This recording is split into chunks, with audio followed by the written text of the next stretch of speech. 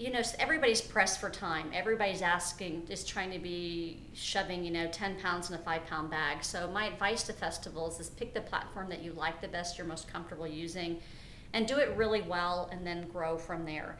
I'm a big Facebooker because it's the easiest one for me personally to manage right now. And so we've focused a lot of our energy toward that.